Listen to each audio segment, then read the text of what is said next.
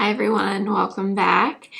Today is a very exciting day because look what finally showed up. We have the new Pat McGrath Bronzer. If you've been watching me for the last few weeks, you've heard me talk about over and over. I ordered this quite a while ago and I thought it was lost, but it just took a long time to get here. So we have that, and then we also have the new Divine Bronze Venusian Sunrise Quad. This I did show in my Sephora sale haul. So we're gonna try those two things out for the first time today, and then I figured I would just do like a full face of Pat McGrath. I don't have everything from the line, but I have a lot of things. So this is also new to me. I got this during the Sephora sale. The Skin Fetish Sublime Perfection Foundation. We have the concealer, some blushes, lip products. So we're just gonna do a full face of Pat McGrath using the things that I have. And if you're new here, my name is Blair. I do all kinds of beauty and makeup content here on YouTube every Monday, Wednesday, and Friday. I hope you'll subscribe and let's get started. All right, let's get into it. I did already apply some color corrector under my eyes. So I used this one from Pixie, and now we're gonna go in with the foundation. So I've used this once in a video and then once just when I wasn't filming, but this is the shade Light Number 5. And today I'm gonna do it with no primer. When I did it in the previous video, I used a pretty mattifying primer. I used that Hourglass Vanish primer, and it definitely really mattified this foundation a lot. So I want to use it today just with my normal skincare underneath. I'm just going to use this because this is the brush I have sitting here. This is the Sigma F80. This one is blue because it was part of the Princess or the Cinderella collection they did last year. So I'm just pressing this into the skin. Honestly, I think this might be the most thin and lightweight foundation I own, I want to say. I have some thin ones, but I don't know. This one has got to be close to the thinnest. So I am just really pressing this in. I want to see how much coverage I can get from this. I think it's supposed to be like a lighter medium coverage at the most, but I'm gonna get a little bit more from what's on the back of my hand. One nice thing about this brush, I don't use this brush that often, but because it's the like flat top style brush, you can really get the most coverage from your products. I keep feeling, yeah, there's a hair on this brush. It's probably a cat hair. I keep getting this feeling that I have a hair on my face. You ever have days like that where you just constantly feel like you have a hair on your face? That's how I feel today, and I think it's a cat hair. Okay, so I'm actually really liking the look of this foundation the most that I've liked it since I've tried it today. I liked it every time, but I love it today because it doesn't look super glowy or super matte. It's just kind of my skin, but just a little bit better. So happy with that, but I do want to go in with the concealer. Now, I actually did end up exchanging my concealer. So in my first video, if you saw that, where I tried a bunch of new makeup from the Sephora sale, I got this concealer, but it was in the shade L6. And I used that a few times. I just wasn't crazy about the color of that one for me. So I exchanged it for a different shade. So this is L4, and we're gonna try this one out. I have not tried this yet, so I don't know how this will be. I think they described this as light with peach undertones, I want to say, but honestly looking at it now, it still looks kind of yellow in the bottle, but we're gonna try it. Yeah, I mean, it looks yellow. Gosh, that looks even more yellow than the first color. And I thought the first color looked yellow. I'm gonna add a little bit. Just right here. Yeah, does that look yellow to you, or is it just me? I feel like it looks extremely yellow. Okay, I am gonna blend this in with the 110 from BK Beauty.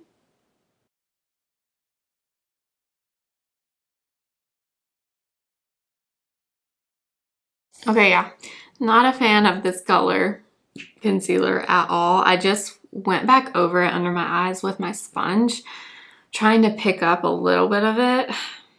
I'm gonna take a little bit of my Shiseido concealer because it's not super yellow.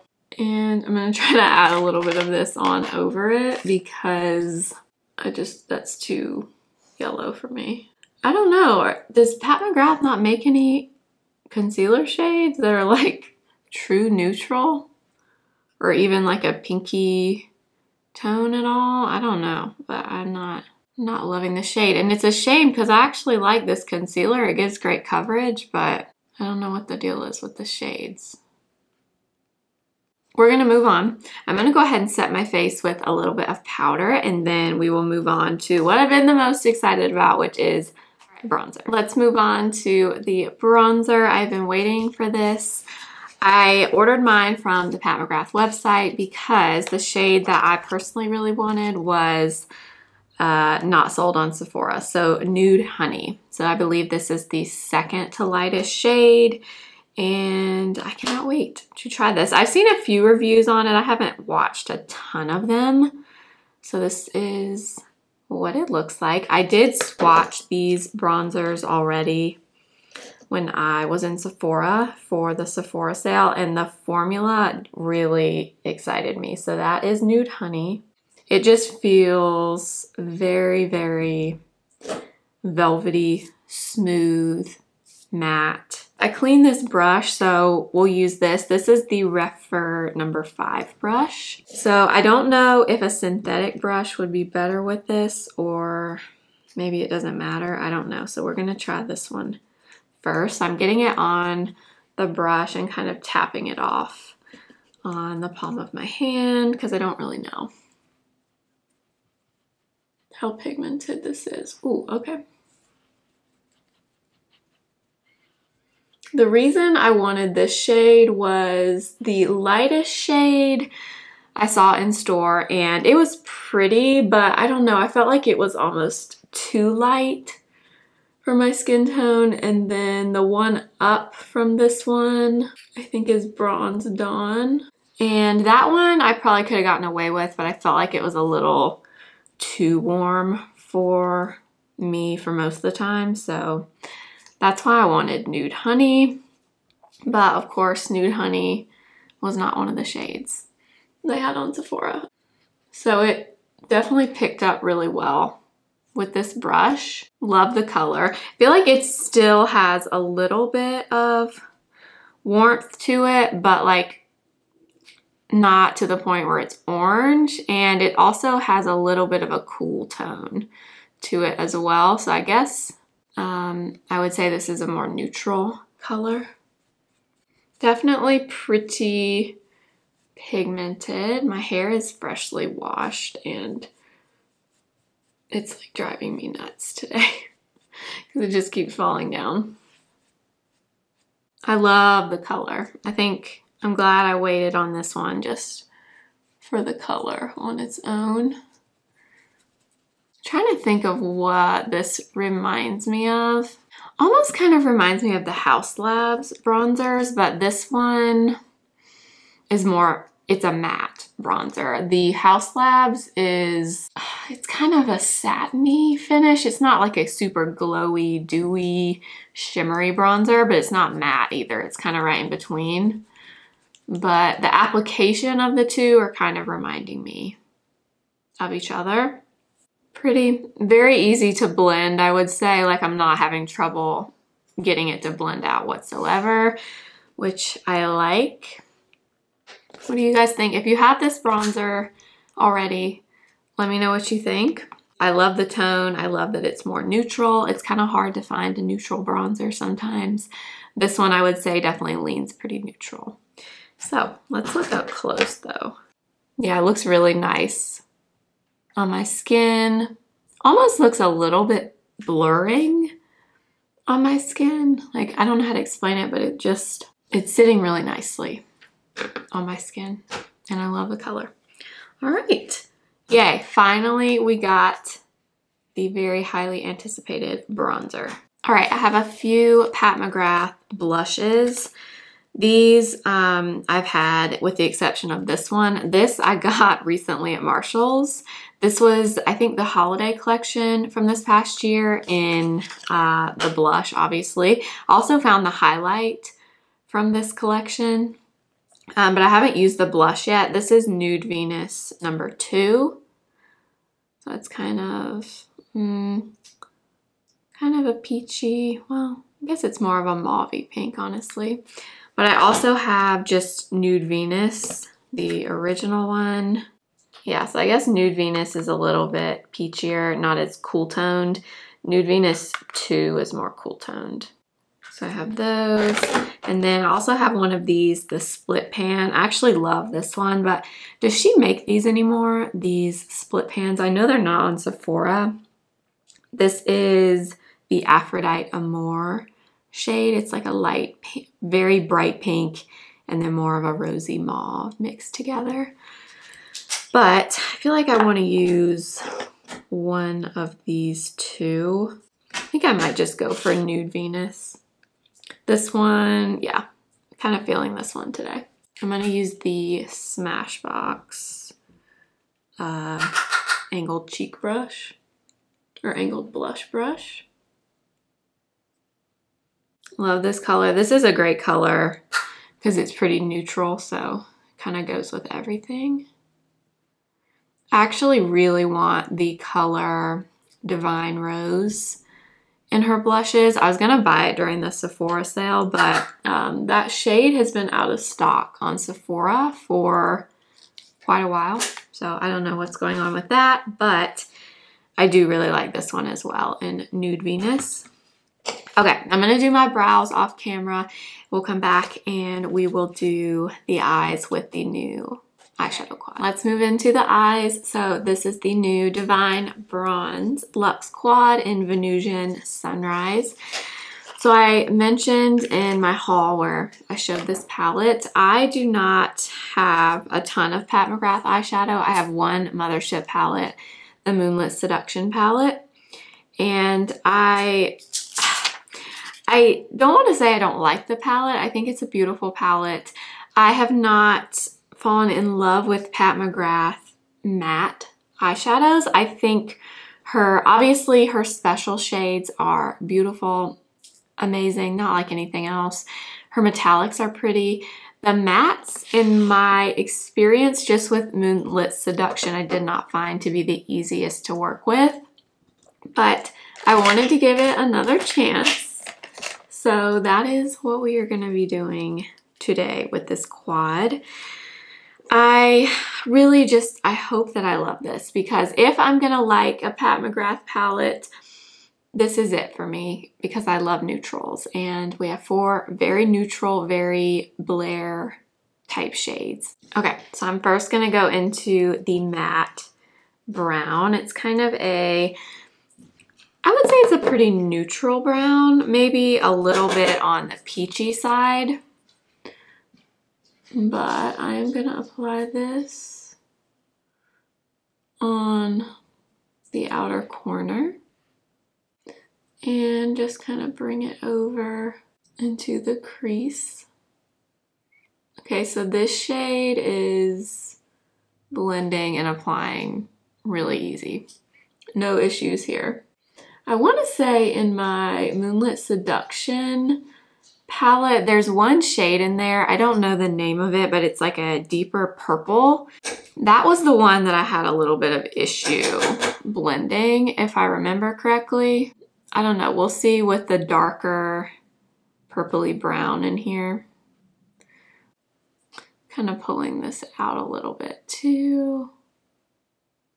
So this is very different for me, this type of eyeshadow. This is very smooth and very pigmented, so very different from the other eyeshadows I've been very into lately, like the Surratt shadows, the Rare Beauty shadows. This is like a totally different thing, so. But that shade is pretty. I'm gonna go into this metallic light gold, and I'm gonna apply this. Again, I don't really remember if I like pat metallic shades with my finger or a brush, but I'm just gonna take this brush. Ooh, so that actually applies really well with a brush. I like that. This is a Spectrum Katie Jane Hughes number 11 brush that I'm using. Oh yeah, so this is applying pretty well with a brush. I feel like this type of shadow is kind of hard with a brush sometimes, but love that. Okay, and then I'm gonna switch to a really small brush. This is the A504 from BK Beauty, and we're gonna go into the dark. I wanna say it's a brown, but it almost has like a little bit of a purpley undertone to it, like a really deep plum brown. And I'm gonna apply this like I normally do in the outer corner, but I'm just kind of keeping it right in this area. Taking the first brush we used now and just kind of lightly going over it just to blend the edges just a little bit. Yeah, I feel like the shade in my other Pat McGrath palette that I had issues with was kind of similar to this, but more of a true purple. But this, all of these shades so far are applying really well. Going in with a little bit more of that shade on this eye, because I feel like I got more over here. Okay, yeah, so that looks really good. Really like it, very blendable. Yeah, love that. Honestly, you don't really need this beautiful bronze shade at this point, but we have to use it because we have to. So I'm gonna use, I think I'm gonna use that same Spectrum brush, but I don't remember. I think I need to spray this to use these shades. So hold on.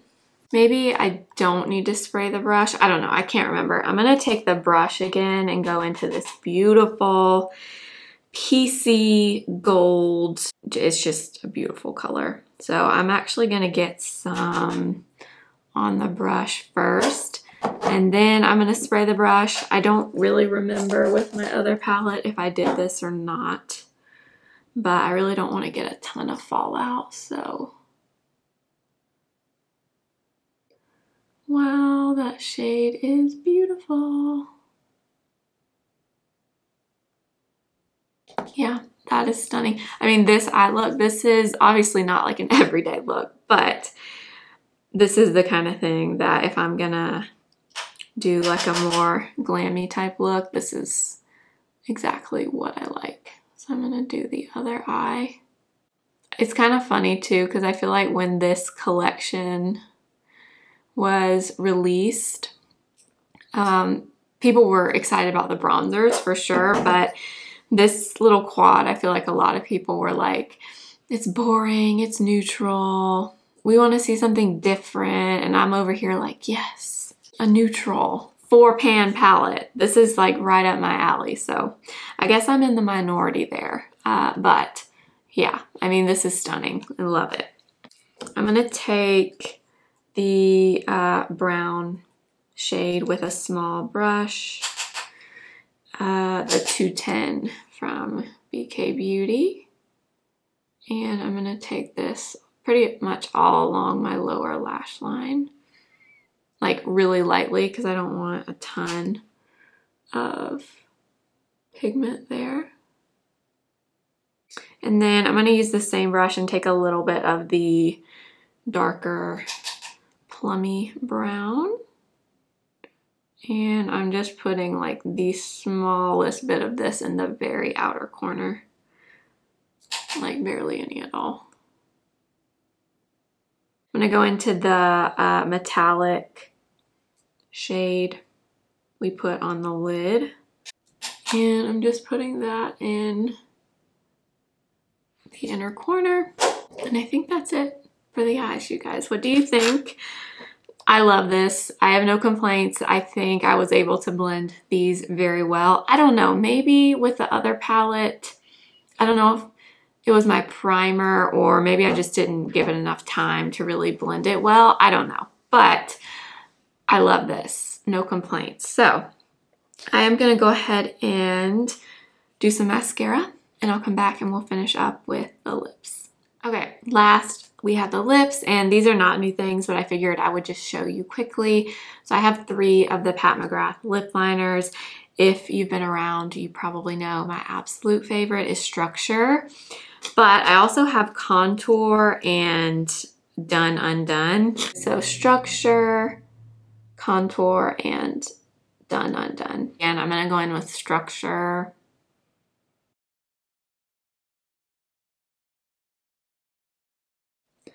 Maybe I'll actually take Done Undone and shade the corners. And then we'll take Flesh Fantasy on top. Don't really have a Pat McGrath lipstick. All right, guys, that is going to be it for today's video. I am really happy with this. I love the 2 new products. Honestly, the Quad I am very excited about. I was not disappointed by this. I had no issues with it.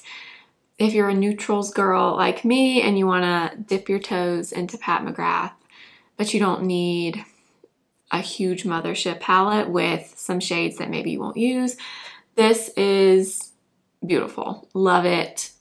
This is such a perfect glam neutral look for me. So I am really happy with the Quad. And as far as the bronzer goes, I really enjoyed this. I'm really happy that I waited and got the color that I wanted. I think Nude Venus, if you're around my skin tone, is a really nice neutral shade. I've seen a few things that say it leans more cool toned. I don't think it's cool toned. I think it's truly a neutral shade, which is exactly what I like in bronzer. It can be kind of hard to find sometimes, but I feel like you get a little bit of warmth and a little bit of a cooler tone all in one in this, and I really enjoy it. The formula is really nice, very easy to apply, not patchy or difficult to blend at all. So I'm very happy with these 2 new purchases from Pat McGrath. Hope this was enjoyable for you. I know I've been talking about doing this video for quite a while and finally got around to it. So I hope you enjoyed. Make sure to subscribe if you have not already and follow me over on Instagram at simply.blair and TikTok simply.blair1. And I will see you next time. Remember, simply be you.